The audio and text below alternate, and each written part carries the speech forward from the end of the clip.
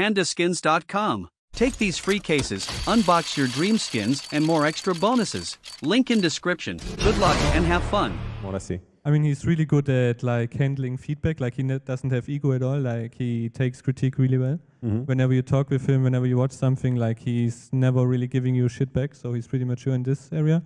But yeah, obviously he's still a kid, you know. Like he wants to play Face It more than he wants to watch a demo, you know. Yeah. I wonder why. But he's mature for his age for sure. Like. But the good thing about Ilya, like he really wants to improve. Like every day he's asking for feedback. He's speaking with a lot of players, with Swanee, and especially like Nico is his role model, so he listens a lot to him, and that's a good thing about him, and I think he has a really bright future in front of him, just because of the fact that he constantly wants to do better.